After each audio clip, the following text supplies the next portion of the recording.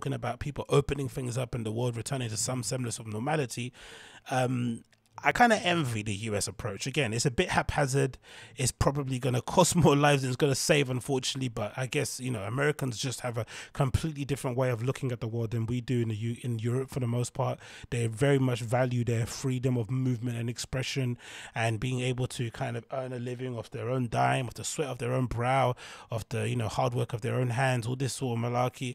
So the whole idea of staying indoors, wearing a mask for a long time, abiding by all these scientific rules, especially when you include all the kind of, you know, crazy conspiracy stuff going on, the politicization of the issue, it was never going to be smooth sailing. It was never going to be smooth sailing. There was never going to be a sort of a collective acceptance of what to do and how to approach things, right? But I kind of like that chaos. I think that chaos has basically helped certain states, of course, because they're governed individually of their own, or they're governed separately, individually, whatever that term is. So they don't need to kind of abide by there's no sort of like, you know, countrywide mandate that they kind of have to ascribe by. So they can all take different approaches to how to deal with COVID.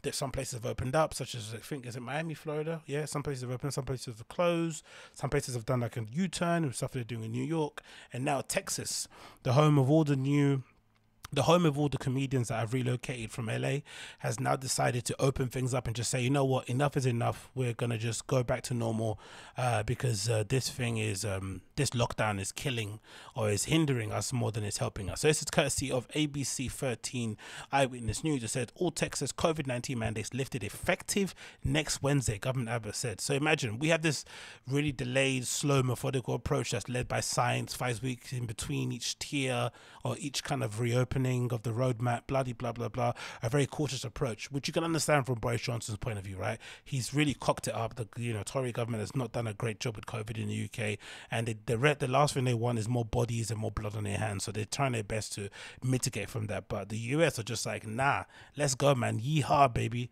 let's open shit up. So it continues here. It says Austin, Texas is lifting its mask mandate, Governor Greg Abbott said on Tuesday, making it the largest state to end an order intended to prevent the spread of coronavirus, which killed more than 42,000 Texans. That's not a minor. The Republican governor has faced sharp criticism from his party over the mandate, which imposed 8 months ago, and other COVID-19 restrictions. It was only ever lightly enforced, even during the worst outbreaks of the pandemic. Yes, so what I've been reading online, people have been basically arguing that Texas has never really abided or listened to any of the kind of mandates. Obviously, when the governor puts in some rules, it means certain sectors of the industry can't open, so maybe you can't go to certain bars or clubs, whatever. But in terms of daily, right, in gyms and whatever is open at the moment, people are just doing what they're doing. No one's wearing masks, no one's social distancing. It is what it is. I think I remember seeing a video of somebody recording people in Walmart or Target or something in Texas, and people were just walking around, no mask, just doing what they wanted to do. So they kind of decided, I guess, as citizens to just be like, you know what, fuck this. We're just going to do what we want because, they just don't believe it's that big of an issue, I guess. The continuity of Texas will also do away with limits on the number of diners that businesses can serve indoors, said Abbott, who made the announcement at a restaurant in Lubbock. He said the new rules would come into effect on March 10th.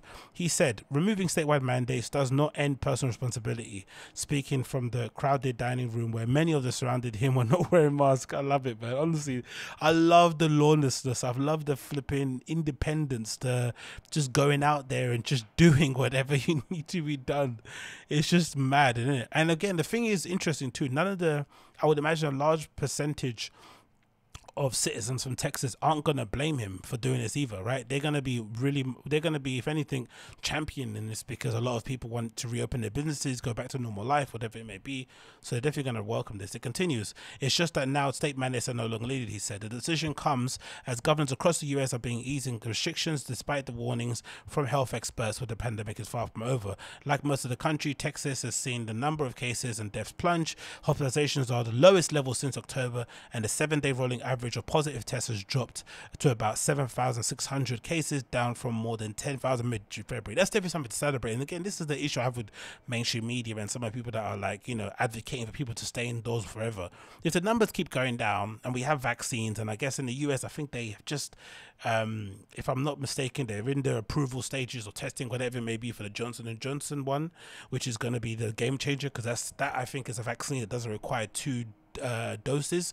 So we're in a position now, mostly, apart from places, in the EU, unfortunately, they're having a hell of a time. But in most places, in the UK, North America, we're in a position where we can effectively open up and get people, back to living their normal lives. And I think it's good. I think it's a great thing. It's a risk, of course. There is no safe, zero death way of reopening back the economy, no way, shape, or form. But there needs to be, especially now that we're kind of, 11 months or so into lockdown, into living with this virus, there needs to be some form of normality restored. Whether that means, unfortunately, some risk needs to be taken. It just is what it is, unfortunately. Continues, only Californians and New York have been reported more COVID-19 deaths than Texas. The fact that things are headed in the right direction doesn't mean that we have succeeded in eradicating the risk, said Dr. Lauren Anselmeyer is a professional integrative biology and director of the University of Texas. She said that recent steadily winter in Texas had left millions without power, forced families to shelter closely, and could amplify the transmission of the virus weeks ahead. Although it remains too early, masks, she said, are one of the most effective strategies. But that's the thing, though, man. If you've just survived that, right? If you nearly survived, you and your family freezing in your own home, not having electricity or running water, you want to get back to work. The last thing you want to be doing is staying indoors, with a mask on as you rock your baby to sleep. That's not a future that you want. So again, this thing is really exposed, when it comes to government and working with scientists and with these sort of public health issues, there just needs to be a balance.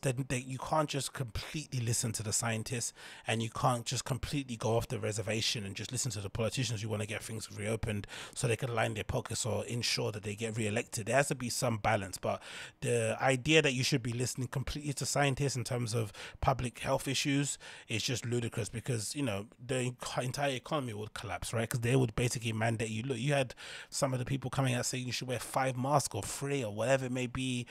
Zero COVID strategy, which especially in especially in Western Europe and parts of North America, just isn't something that's going to be possible. It's just we are where we are. I think most of it has also been caused via our own negligence, especially in the UK. We fucked things up in the beginning, but now we are where we are. There's no way we can go back and try and rectify the wrongs and try and do things properly. People are fatigued. It is what it is. Let people open up and get back to some semblance of normal life.